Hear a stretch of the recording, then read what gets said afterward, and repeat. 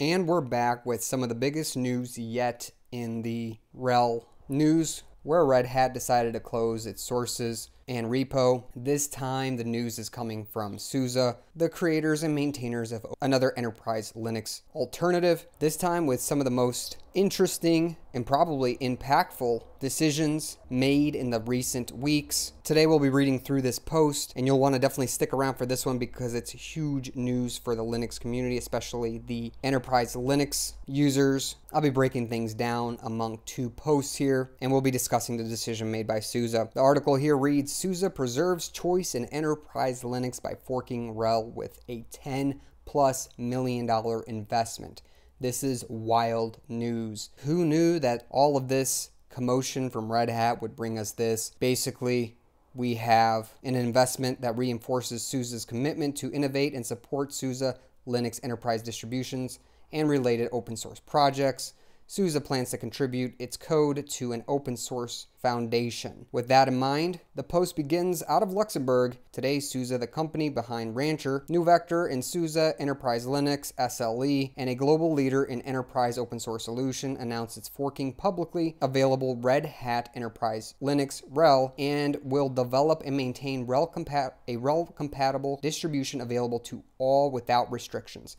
Over the next few years, SUSE plans to invest more than $10 million into this project, with practically the largest blow to Red Hat that we've experienced so far. This is wild news in this developing situation going on between Red Hat and the open source community, with its choice to close source one of its repos, which lots of Linux distributions get their binaries from, including AlmaLinux, RHEL, and Oracle Linux. Basically, in this first stunning paragraph, SUSE, which is of course a global leader in the enterprise and open source solutions, have announced that they will invest and publicly fork RHEL and develop what seems to be a new RHEL compatible distribution without restriction. Dirk Peter van Leeuwen, CEO of SUSE, said, "For decades, collaboration and shared success have been the building blocks of the open source community. We have a responsibility to defend these values. This investment will preserve the flow of innovation for years to come, ensures that customers and communities alike are not subjected to vendor lock-in and have genuine choice tomorrow as well as today." What seems to be wise words said by the CEO of SUSE, and they seem to be putting their money where their mouth is and actually making a commitment, which we haven't quite seen anybody put forward money to support the situation yet. SUSE remains fully committed to investing in its highly regarded Linux solutions, such as SLE, which it will not drop, and OpenSUSE that countless satisfied enterprise customers and community rely on. At the same time, it acknowledges that enterprises and the open source community deserve a choice and freedom from vendor lock-in. SUSE has a long history in empowering and supporting its users with mixed Linux environments. So SUSE here is emphasizing its commitment to collaboration and community-driven development, trying to truly free up free and open source software. SUSE is committed to working with the open source community to develop a long-term enduring compatible alternative to RHEL and CentOS users, since CentOS got recently dropped about what seems to be almost a year and a half ago. SUSE plans to contribute this project to an open source foundation, which will provide ongoing free access to an alternative source code. Again, SUSE is emphasizing their commitment to collaboration here with the open source community. This collaborative effort demonstrates SUSE's deep-rooted commitment to fostering innovation and nurturing community-driven development, and it reinforces the fundamental values of the open source software. We invite the community to actively engage and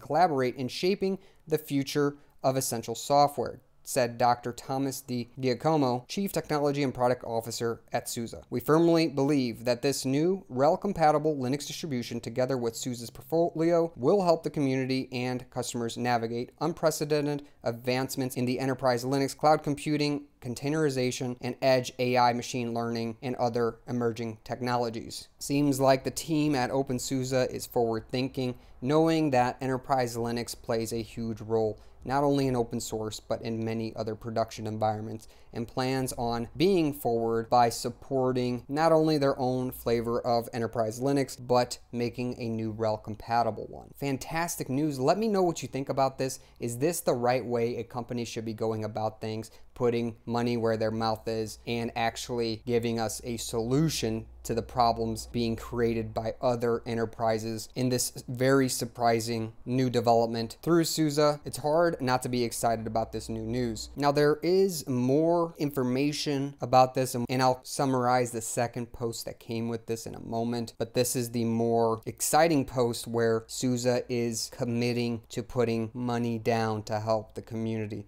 in a surprising twist against what Red Hat has decided to do. This is quite the blow, or what seems to be a blow to Red Hat. Let's keep reading. The enterprise Linux community requires standardization, stability, and consistency. Very important to keeping open source driven forward, at least in my opinion. This was said by Gregory Kurtzer, CEO and CIQ and founder of RHEL. CIQ is bringing stability to our partners, customers, and community by building a broad coalition of like-minded companies, organizations, and individuals.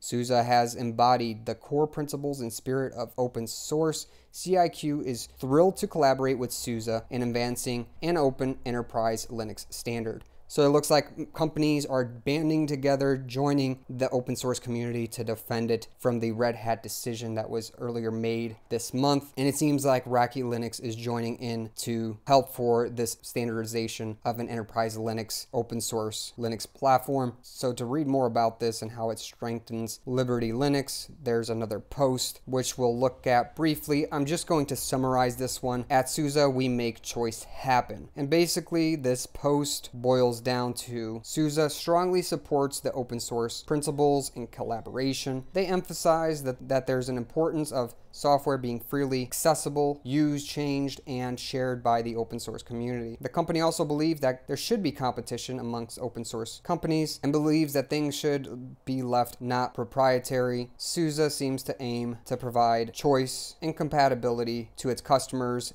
and hopefully building and supporting a fork of the RHEL codebase to the community. Of course, SUSE is also highlighting their engineering expertise when it comes to enterprise software and environments and is dedicated to empowering its users. The company will remain fully committed to its existing Linux solutions, but will encourage others to join in making the RHEL fork with them, as well as committing money to it. A big post to match the other one that we are reading through. Let's keep going through here real quick to finish things up and then talk about the overall sentiments of the open source community as they stand or don't with the following posts. About SUSE. SUSE is a global leader in innovation, reliable and secure enterprise-grade open source solutions relied upon by more than 60% of the Fortune 500 to power their mission-critical workloads. We specialize in the business-critical Linux, enterprise container management, and edge solutions, and collaborate with partners and communities to empower our customers to innovate everywhere, from the data center to the cloud to the edge and beyond. SUSE puts the open back in open source by giving its customers the ability to tackle innovation challenges today and the freedom to involve their strategy and solutions tomorrow. The company employs more than 2,000 people globally. SUSE is listed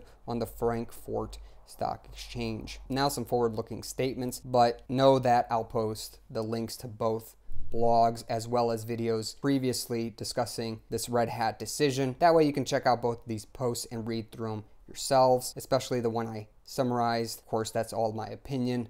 Let's talk about forward-looking statements. Any statements in this press release about the future expectations, plans, and prospects for the company, including the statements containing the words aims, targets, will, believes, anticipates, plans, expects, and similar expressions may constitute forward-looking statements and should be read with caution.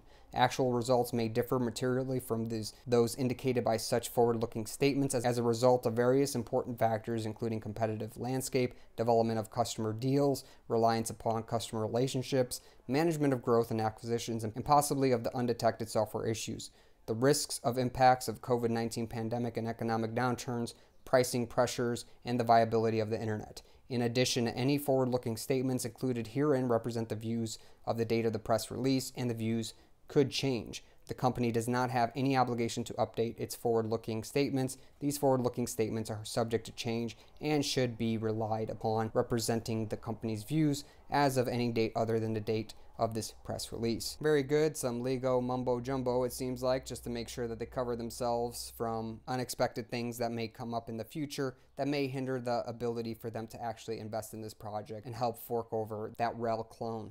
The overall sentiments here in this article seem to convey, in my opinion, a strong commitment to open source values, choice, collaboration. It seems that SUSE advocates unrestricted access and seemingly doesn't like the restrictions that Red Hat is giving to people with their latest decisions to close source their repos. The sentiment seems to be overall positive, at least in my opinion, and it seems to showcase SUSE's expertise and commitment to the open source community. Now, as far as the community goes, I do want to talk about the overall sentiment there. Sentiment here seems, again, mixed, as it has been through this entire saga. Is this an opportunistic look at things? Will they go back on these ideals once they realize how much this investment will really take them? Only time will tell. Definitely a wide range of opinions when it comes to SUSE's decision to fork the RHEL and maintain RHEL compatible distribution. Already have their own version of an enterprise Linux, so why are they necessarily making RHEL? Some users definitely express concern that it may negatively impact SUSE's existing offerings